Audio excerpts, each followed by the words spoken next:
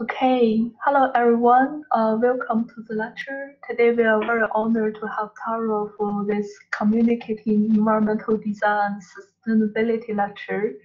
I honestly think this lecture comes in a right time. I know many students are working for the concept design stage for project 1.3, and from the observation from my own studio, I think not many students could clearly communicate the set characters and their influence for their design ideas. But I believe environmental design sustainability strategy should be planned at the early stage, and it has a long impact for the design development, the project development, and it's a vital part for us to marking your development for this project. Um, from the last lecture, that's a DJ map lecture from Alice, and that provides you a clear idea on how to download, a very detailed two-scaled digital map. And this lecture will help you to establish an idea on, user drawing or diagrams to communicate your own strategy in environmental and sustainability aspect. So yeah, that's a brief introduction for why we planned this lecture at this time. And I want to ask any student if you have a general question about this module, you can ask me now. For Tara's lecture, please leave until the end of lecture and raise your question during the Q&A. If you don't have any question, I will just hand over to Tara. Okay, thanks, Jennifer. Hi there, everybody. So I'm just going to start sharing my slides so you've got something to be looking at. There you go. Can someone just give me a quick yes or something in the chat to let me know that you can all see that and you can hear me fine and everything? Great stuff. Thank you very much. Okay, so some of you already know me from Design Studio. So I teach in first year Design Studio. And because of the way timetabling has fallen, you'll actually be seeing me again tomorrow in your technology lecture, where I'm going to be talking to you about passive strategies.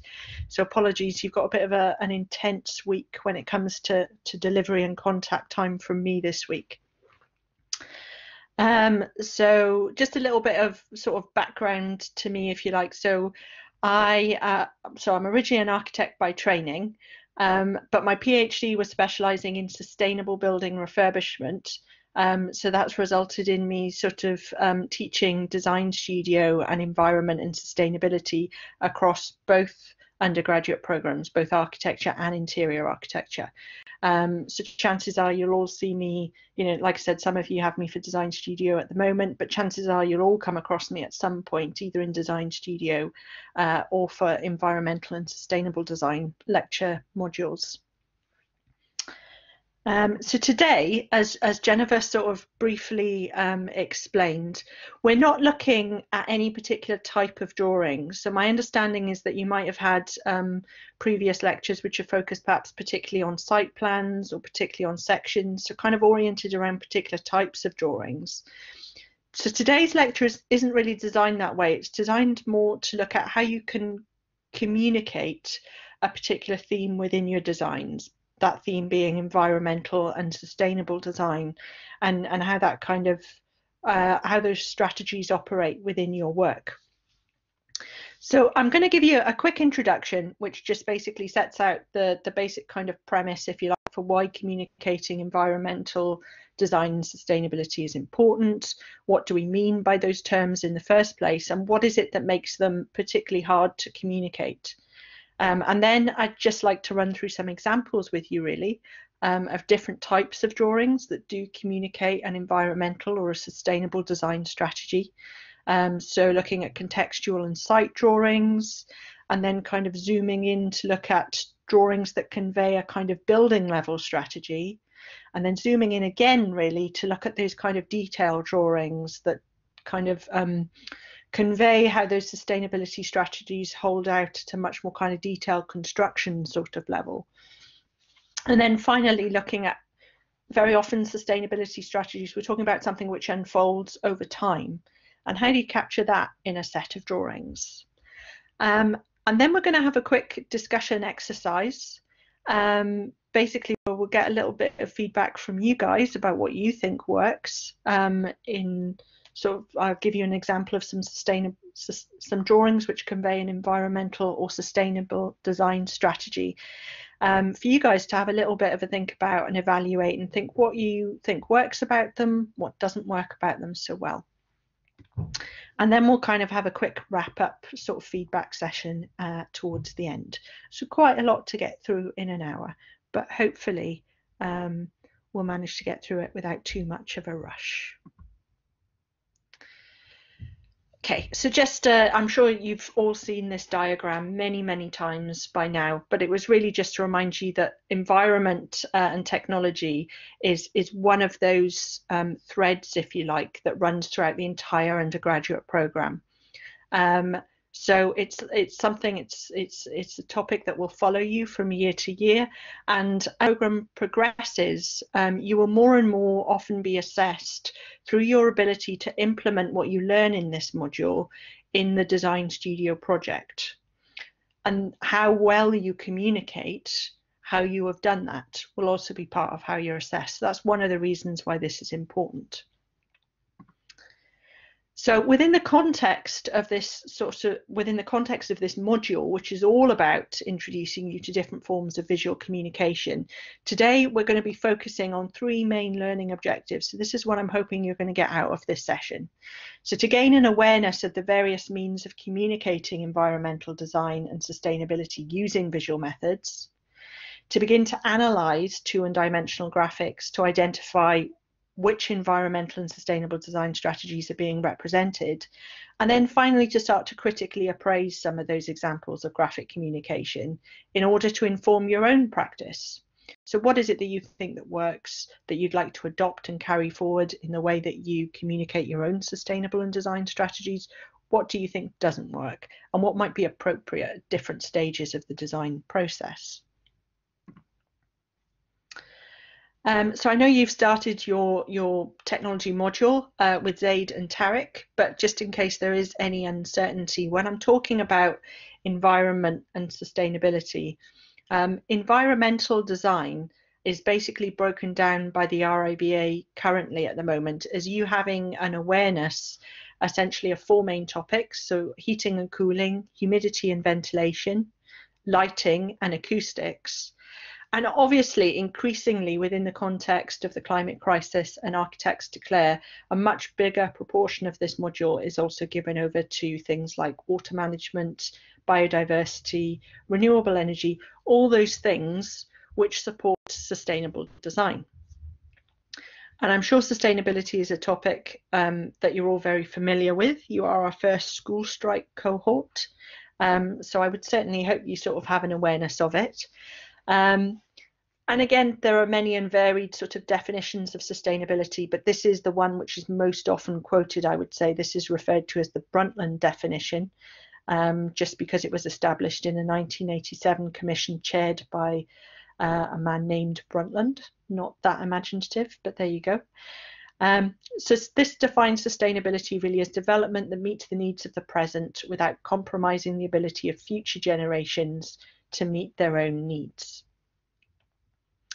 So hopefully now you're all clear about what it is that I mean when I talk about graphic communication that demonstrates or illustrates environmental and sustainable design.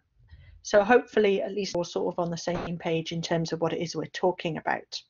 So let's dive in and look at some examples. Oh, sorry, I've jumped ahead.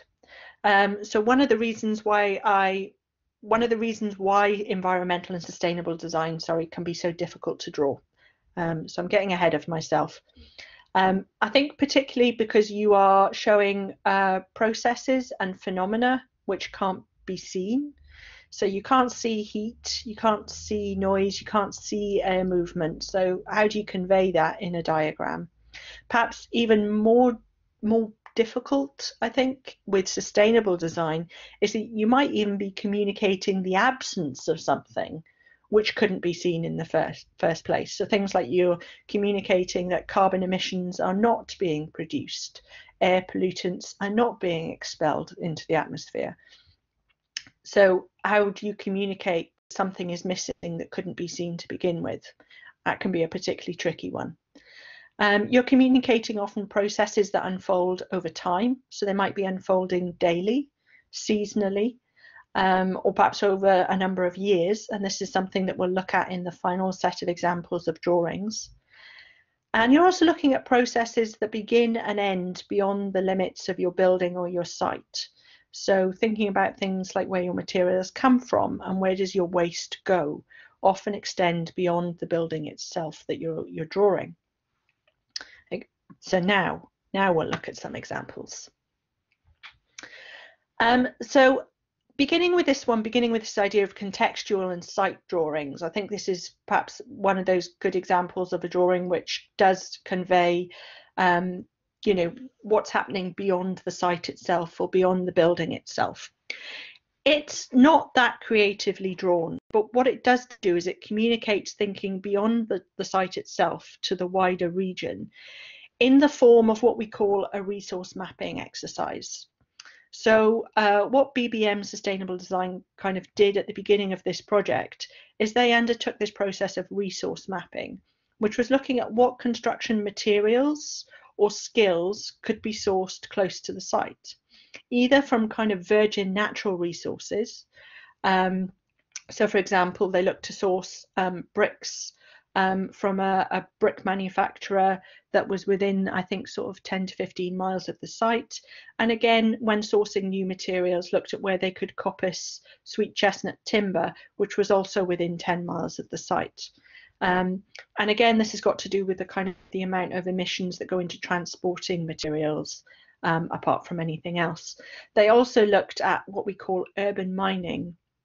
So where waste resources, perhaps from the existing building on the site, or from sites nearby, where are there waste resources that can be reused? So maybe not natural materials, maybe sort of steel beams, you know, copper lead flashings, copper piping, things like that, which are not natural materials, which require a certain amount of processing, but which might be readily reclaimed from other demolition sites.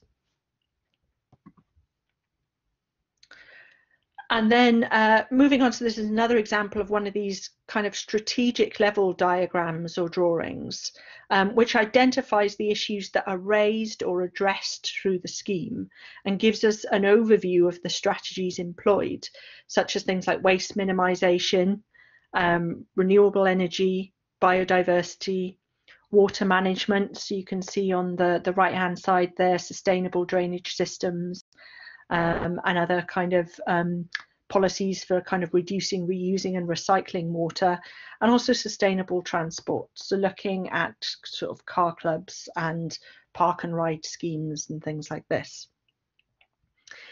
So what this drawing really does again is it provides context for each of the individual buildings rather than describing in detail where or how they're integrated into the building design. So again, it's kind of reiterating that this is much more of a strategic level drawing that communicates the overall context and landscape for the site.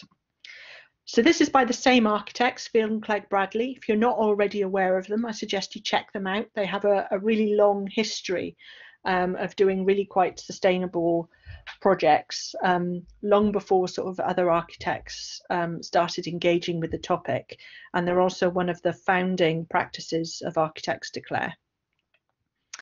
And I guess what this is the Accordia housing project in Cambridge. This won the Stirling Prize in 2008, I want to say, but it could be a year or two out.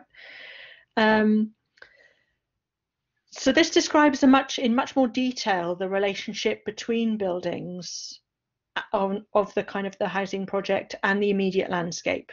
And they really talk about this, and you can see this in the handwritten notes on the sketches. They really talk about urban rugs on a carpet of landscape. And what this creates is it creates these kind of green barriers around the edges of the site that absorb pollutants from adjacent traffic and improve air quality. It also crucially creates these kind of green corridors within the site internally, which is really important for biodiversity, for animals, insects, reptiles, etc., to be able to migrate safely across the site, perhaps from a nesting site to a feeding ground, making them much more resilient. By isolating wildlife in these pockets, we undermine its ability to adapt and to survive. So creating these green corridors is really important. And of course, all of these green spaces also provide us with contact with nature, which is really good for our well-being, and the immediate and amenity benefits for occupants as well, in terms of spaces to enjoy outside. And again, this was something which was really kind of something which Field and Clegg Bradley, or FCBs as they tend to brand themselves these days, really tried to communicate in the sketches and the photography of their scheme as well. That this is, yes, this has an ecological benefit, but it also has this amenity benefit for the people actually living on the site as well. So it's kind of a bit of a no-brainer.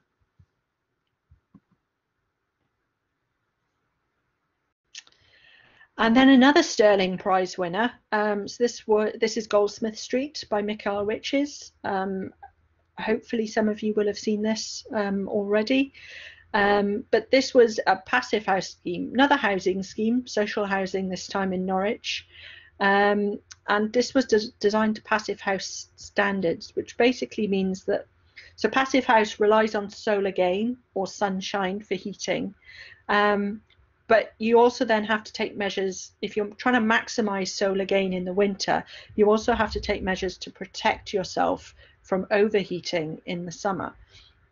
And I think what this site section shows really well is how the profile of the roof, as well as the spacing of the blocks, maximizes the amount of sunshine that's allowed in, that's able to access into the houses in the winter.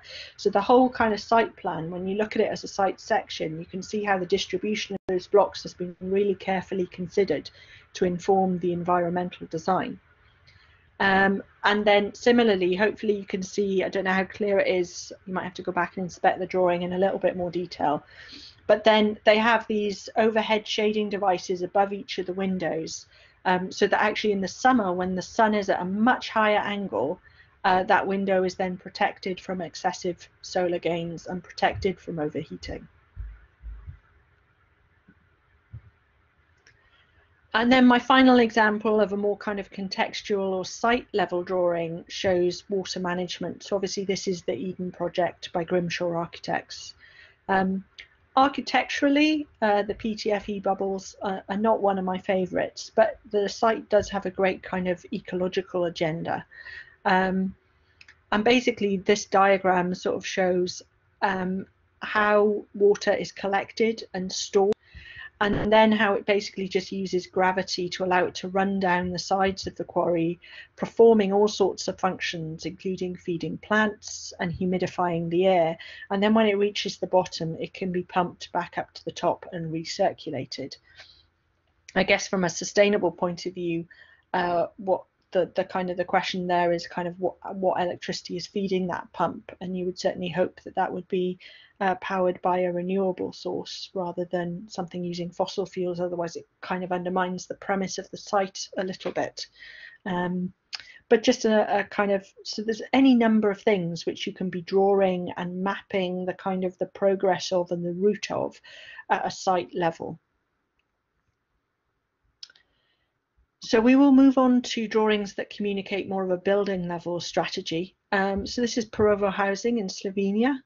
And this drawing, I think, shows at a building level how units were oriented to maximize solar gains and daylight. Again, something that we're going to look at in much more detail in technology tomorrow. But I think what's interesting is also then looking at how you maintain privacy within that. So you've got one unit which has its kind of its solar gains, so it's massive glazed area oriented to the south, which is obviously sort of more ideal. And then another one to the west. But the idea is that because these are offset on different sides of the building, you balance both the solar gains that are available with the kind of privacy of occupants, each having their own kind of outside space, without having to stick a fence down the middle of there in a very kind of UK sort of style, I suppose, to maintain that privacy and thereby kind of blocking all the solar gain to the second house at the back there. So it's always a balancing act between these things, because even if you maximize solar gains, if people don't feel comfortable in that space because of other reasons, like feeling like the space is too public, it's not going to get used, and a space that isn't being used is not that sustainable. So moving on to the SALT building in Vancouver, I think this section is probably representative of what a lot of people think of when they think of an environmental diagram or a section. So this kind of overlay of a CAD drawing of a finished scheme showing a range of different systems and processes. So I think on there you've got your underfloor heating, you've got your solar gain, you've got your ventilation, you've got some mechanical ventilation in there as well. And I guess in this case, you could argue that actually that way of presenting the information does function quite well with the functionalism and all the exposed technical components of the building itself. So you can kind of see photograph that all of those technical elements are really kind of celebrated in the architecture. So maybe it makes sense that you'd communicate them that way in a diagram as well. I guess my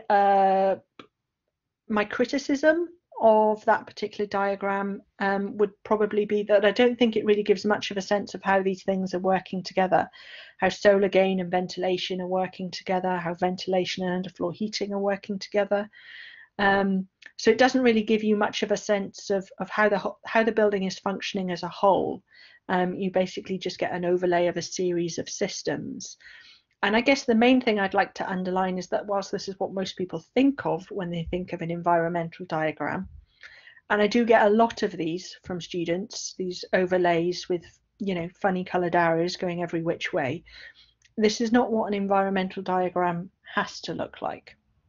So hopefully some of the following diagrams will kind of help to communicate that, if you like, that there are any number of ways. Yes, Veronica, would you like to ask a question?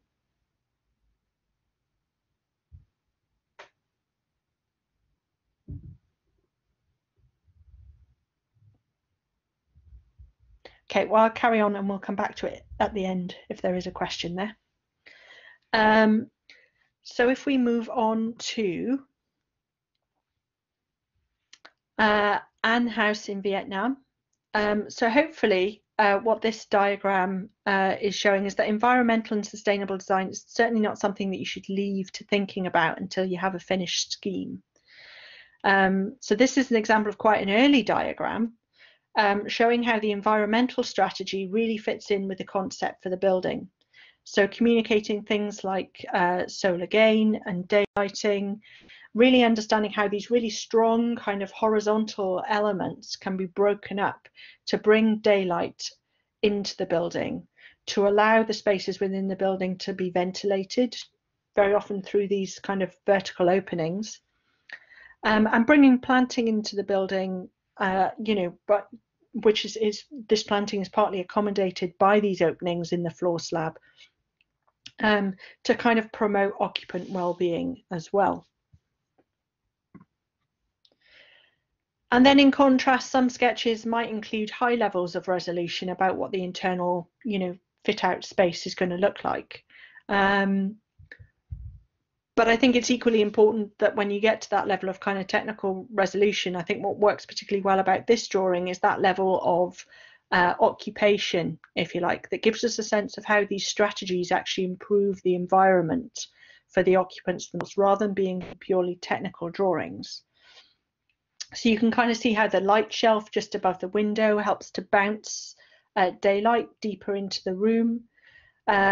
Also how those kind of ceiling rafts help to improve acoustics within the space.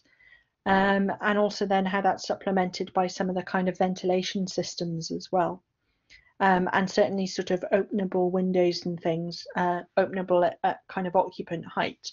So really understanding how what you're doing actually improves the space for the occupants themselves.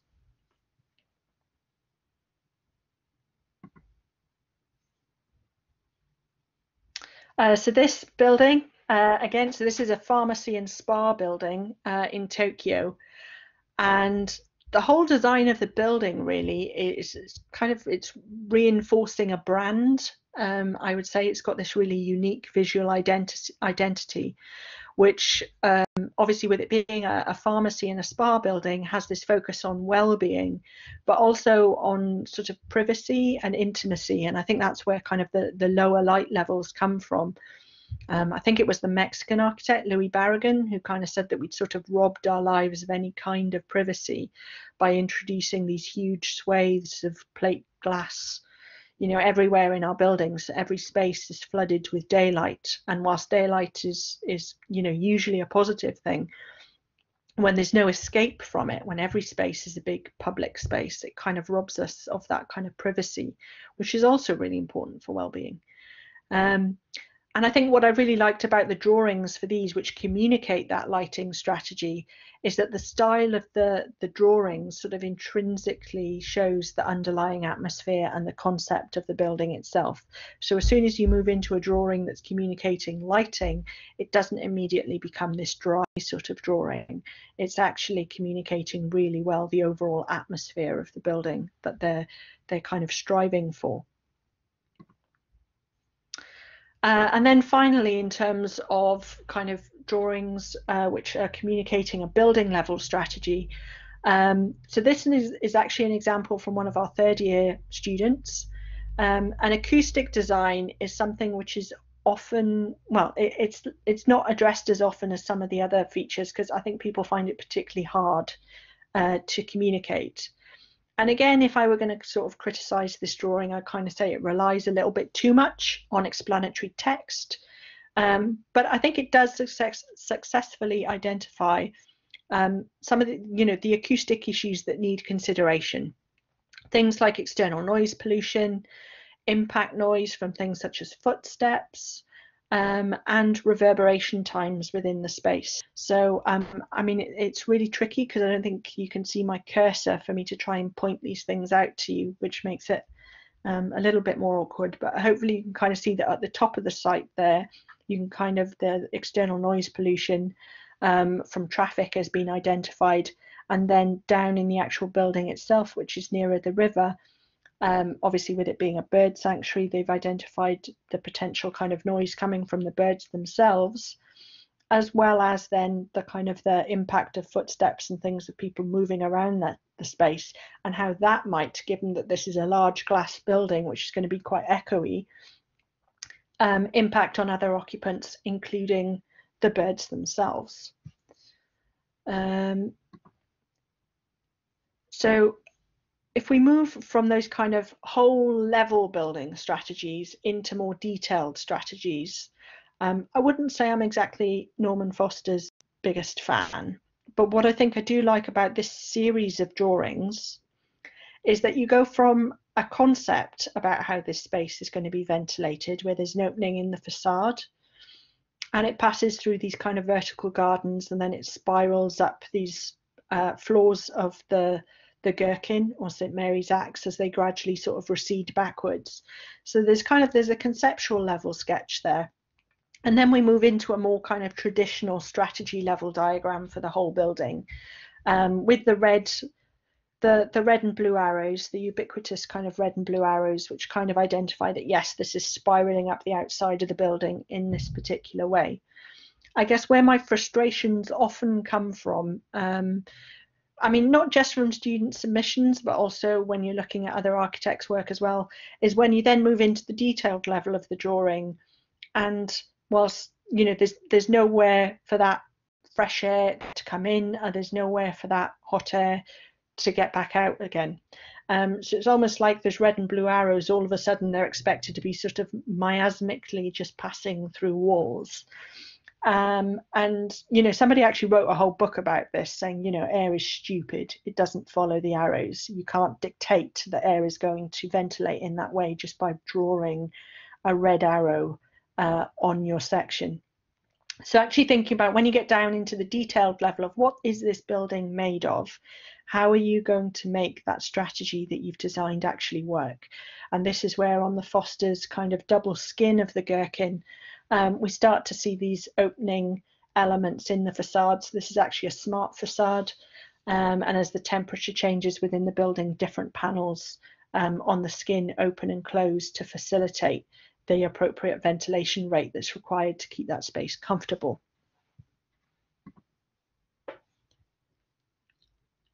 So this is another example from one of our third years, a past third year.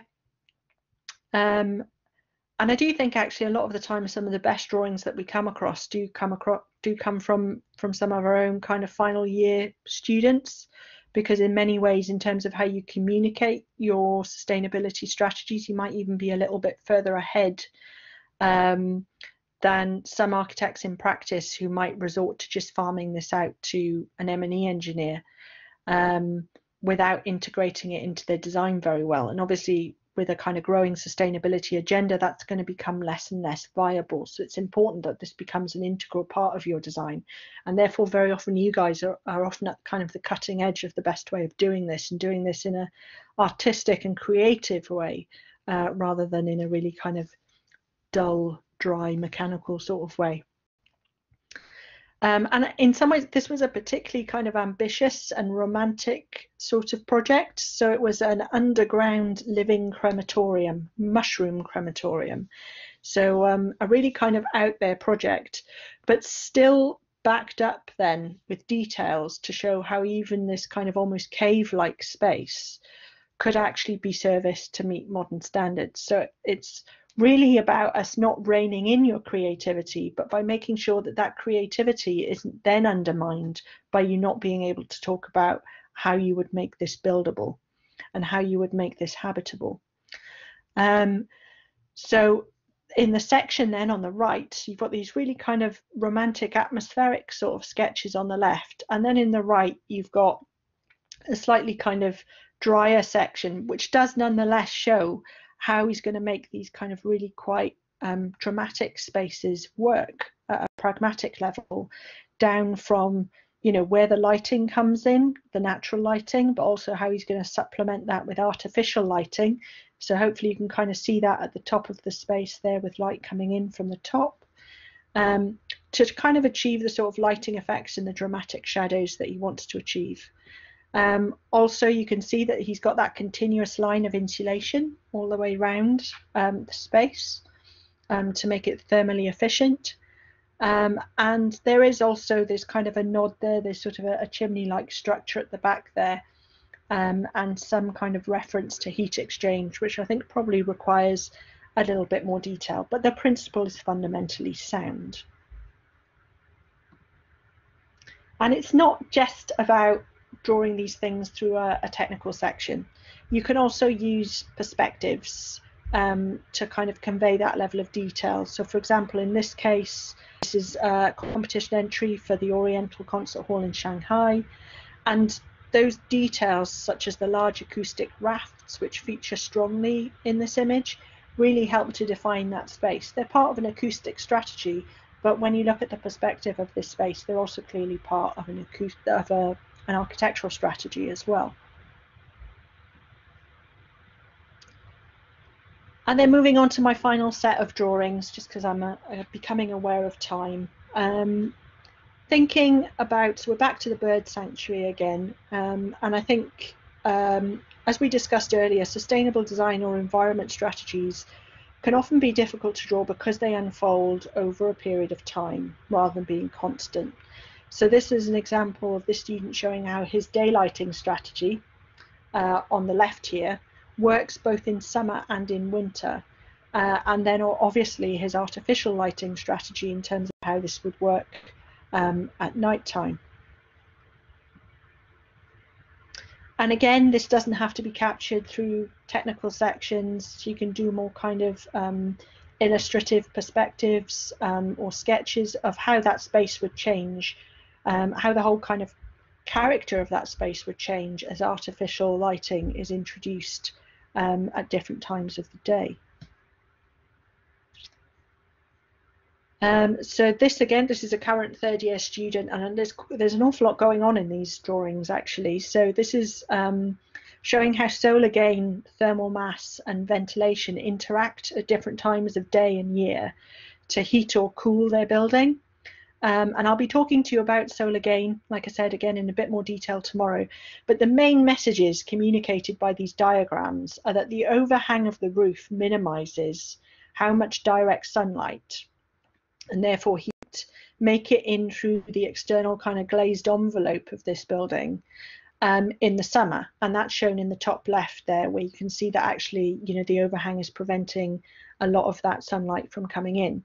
But then in the diagram on the top right, you can see how the shallow angle of the sun in the winter means that actually quite a lot of solar gain does manage to penetrate that space in the winter, and you get the benefit of those heat gains. So the central column in this space is made out of rammed earth, which has a very high thermal mass. I don't know if Zaid has mentioned thermal mass yet, but again, it's something I'll be discussing tomorrow. And thermal mass is really when a material, usually a very high density material, like stone or concrete or rammed earth, has a really high thermal capacity. For anybody who did physics, that term thermal capacity will probably be quite high, or that term thermal capacity will probably be quite familiar. Or in layman's terms, it basically means that that material can soak up a lot of heat and hold it. And this can have a cooling effect on the space, as we see in the top left diagram for the summer, because as the heat is soaked up by the rammed earth, it's not allowing the air in the space to get hotter. So overall, it immediately has this cooling effect. Then at night, when the temperature begins to drop, that heat that's been soaked up by the thermal mass is then re-radiated back out into the space. Now in summer, obviously this is not considered to be a good thing. You know, this heat is unwanted, and therefore you would use purge ventilation. So purge ventilation is a very high rate of ventilation. So imagine you've just burned the toast and you're opening all the windows in your house to try and get rid of that smell. That is effectively purge ventilation. So in summer, when that heat starts re-radiating out into the space at night, you open all the windows and you purge all of that heat from the building, so that when you come back in the morning, you're back down to a nice cool temperature and your thermal mass is ready to soak up all this heat again. In the winter, that re-radiated heat is precious, and you shut the building down and you hang on to it, and that helps to bring the space back up to a comfortable temperature by the morning. So I appreciate that's quite a lot of information there, and I don't know how much of that you've already covered with Zaid. So you may not have gotten all of the information about the strategies there, and we'll review a lot of that tomorrow. But hopefully, if nothing else, what you can appreciate is that this building is functioning in very different ways environmentally, depending on the time of day and the time of year, and that these four very simple diagrams are actually communicating a lot of complex information very well. And back to my bird sanctuary as well, you can tell I like this project. So I think this is a good example of how other environmental factors also vary between seasons. It's not just temperature, but also, as the site analysis and axonometrics show, also daylighting and noise pollution are going to vary, as kind of like the amount of vegetation around the site changes as well. And you can show these things also through more poetic perspectives rather than just these kind of technical drawings. So for example, this one shows how biodiversity will change over the course of the seasons, as well as the effect that kind of those changes in vegetation are going to have on lighting and the angle of the sun. So for example, the elongated shadows in the bottom winter image. And then my last example, so finally, sustainability and environmental studies may play out over many, many years. So this is an example of the Eco Boulevard in Madrid. So in Madrid, public spaces don't get used if they don't provide sufficient shade from the sun. And what these tree towers that you can see in the kind of the photographs on the left do is they provide temporary shade for people to use that space, but also creating the ideal conditions within which for trees to grow. And they can be covered over in the winter to kind of keep them warm enough and that sort of thing. And what this does, it's part of a 20-year project, allowing the rest of the boulevard to be planted over time. So the idea is that eventually the trees grown in these two tree towers, these two greenhouse type spaces, the trees grown in there would eventually be planted out over the boulevard until the boulevard is thriving, and it's the original towers themselves that can be removed. So again, we may be talking, you know, over periods of decades that some of these kind of strategies are unfolding. And that's why communicating this stuff can sometimes be quite tricky. So I've been talking a lot about what I think about these drawings. So I think it's time to hear a little bit more about what you guys think. Hopefully you'll have had a chance to download the slides already. If you haven't, I'm going to drop a link to what you need to have access to in the chat now. So if you haven't already downloaded the slides, I suggest you click on the link in the chat, and that will provide you with the following information. So I'm going to break you up into breakout rooms in groups of sort of 4 or 5. And you should be able to see in your breakout room what number group you're in. And what I've done is in the set of slides that you're about to download, you'll see that there are 4 images. So we've got, that should say image 1. I don't know why that doesn't have image 1 on the top of it. Okay, I don't know where that's gone. I apologize. They used to say image 1, image 2, image 3, image 4 on the top of them, and that seems to have disappeared. But I mean, they're basically in order. So the first image is image 1, the second one is image 2, so on and so forth.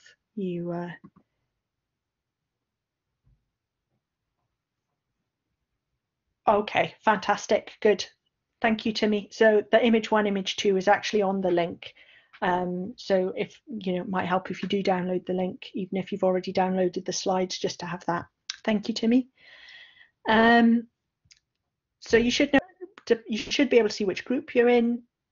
Each group has been allocated to a particular image. So the image is at the top of the column. And what I'd like you to do is, if you go away in your groups and think about the following questions for each image, for the image that you've been allocated, sorry, not for each image, for the image that you've been allocated.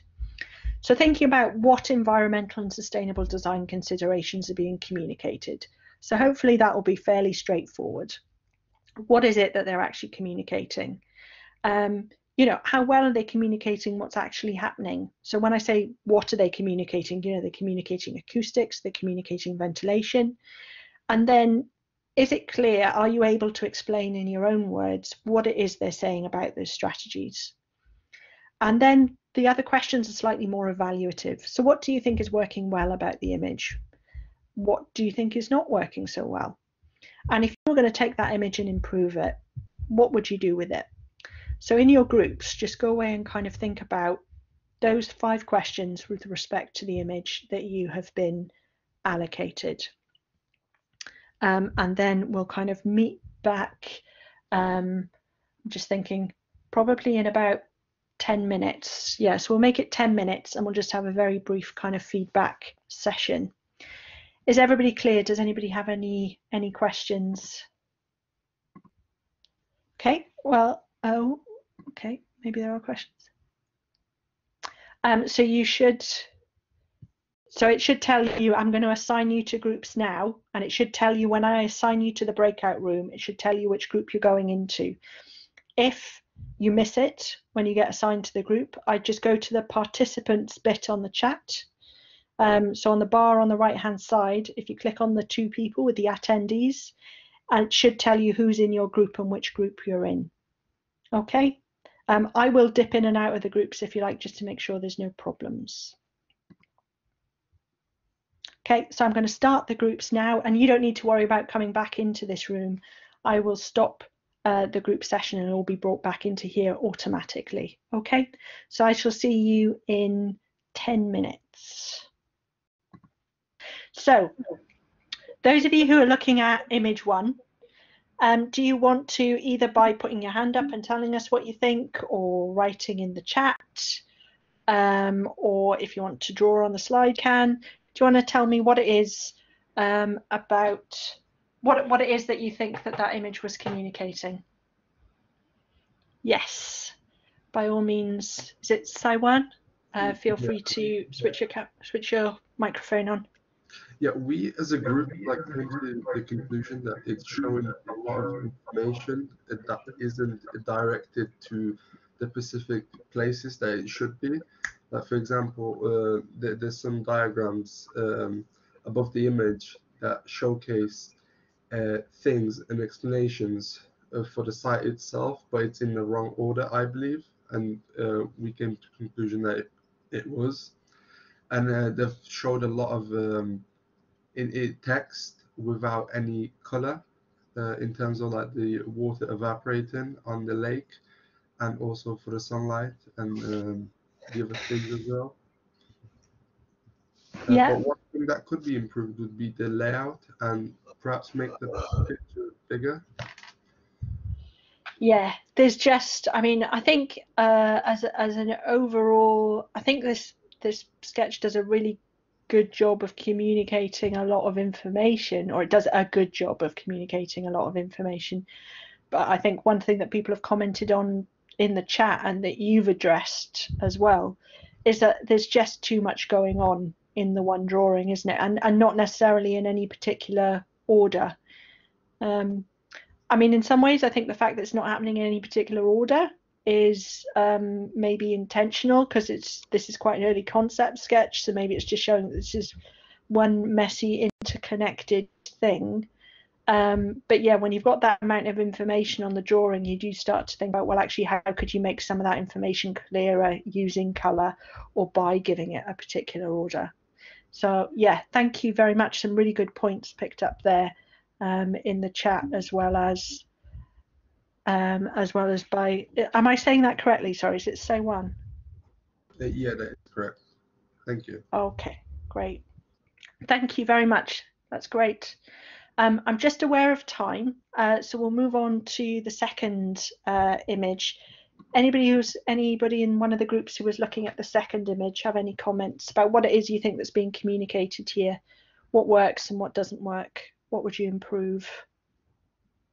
Yes, Alexia, feel free to put your microphone on. So I think it was trying to talk about the lighting and the acoustic and the vegetation, Yeah. and I think it managed to do that with the little icons like the birds and the sun and the vegetation. But I also think it's a bit confusing for the other arrows that don't really have a label or an icon to communicate. Yeah. Does anybody else have anything they'd like? Oh, sorry. Sorry, no. Does anybody else have anything else they'd like to add to that? I think those are all really valid points.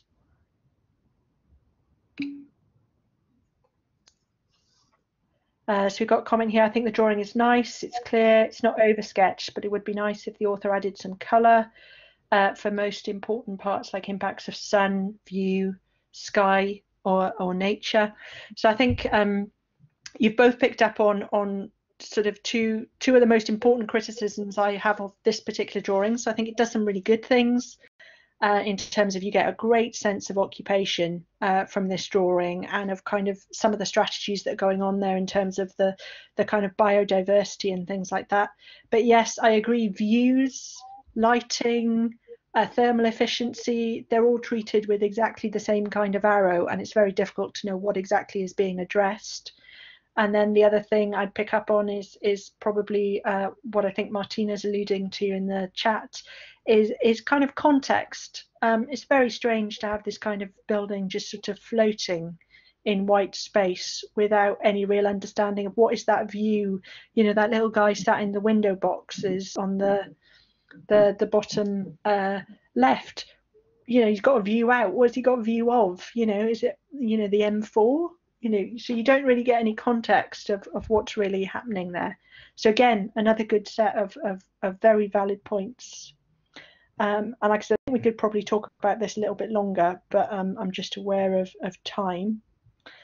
Who was looking at image number 3? Any comments, suggestions, criticisms?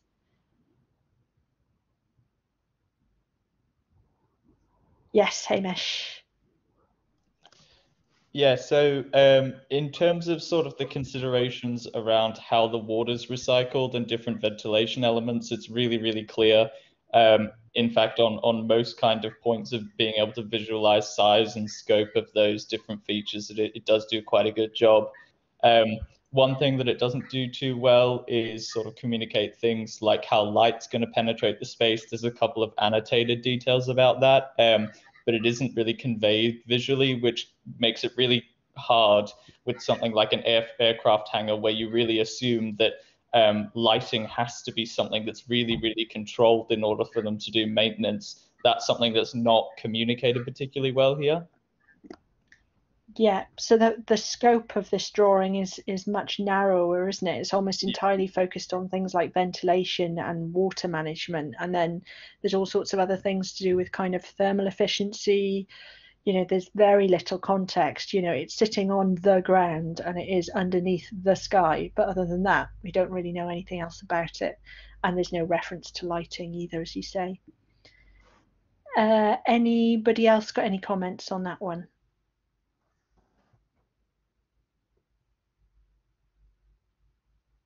Okay, so we'll move on to the problematic 4th image. Oh, sorry, I had one about that image. Yeah, go for it. I was going to say, like, the sun path wasn't really communicated at all. They kind of just had an image of the sun. It's kind of same with the rain. It doesn't really show how it interacts. Yeah, I mean, to be fair, I get fairly exasperated if I get images from students that say things like the sun is in the sky, or rain comes from above. It's like, you don't need a diagram to explain that, unless you're actually telling a broader story than that, then there's not really much point in including those things on the diagram. So yeah, completely agree. Fairly arbitrary sort of bits of iconography there with no real sort of intent behind why they're there. Yeah, again, another very valid point. Thank you very much.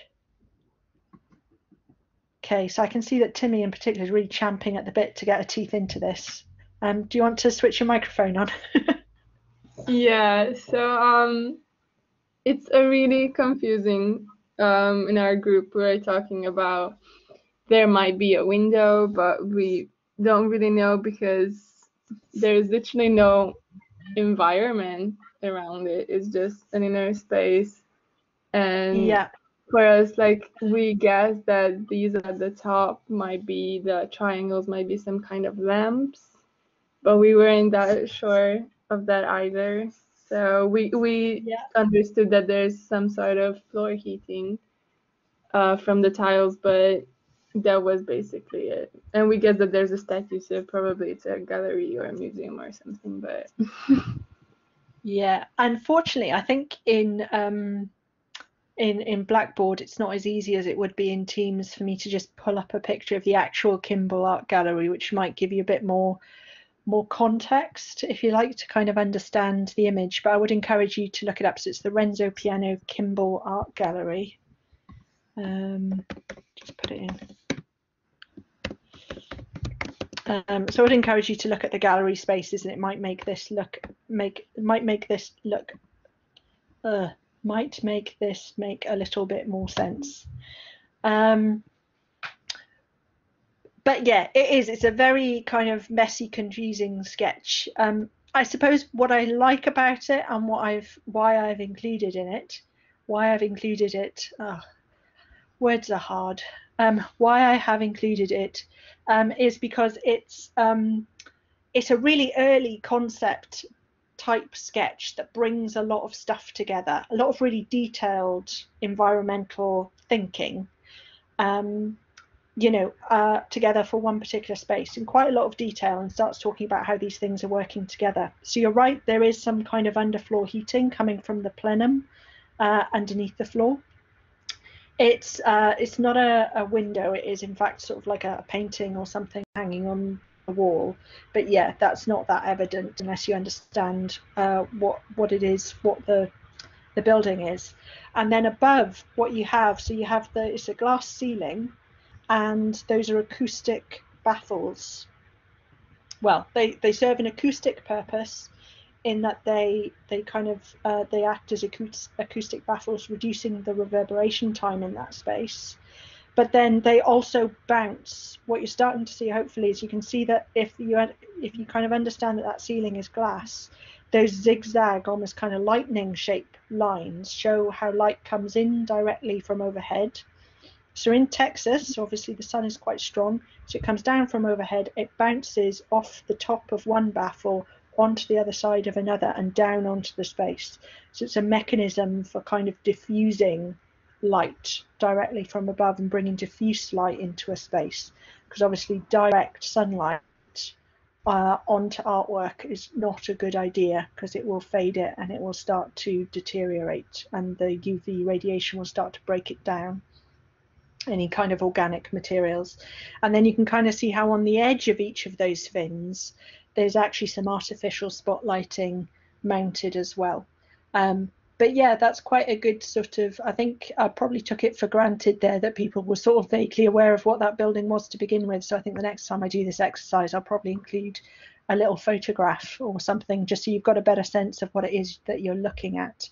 But the fact that you can't tell without the photograph probably says quite a lot about the image in the first place, and that it's maybe not working quite as well. It's almost more of a way of thinking for a process of thinking for the architect themselves, rather than being very good at communicating some of the things that are going on there. Does anyone else have any other comments about this sort of slightly problematic fourth image?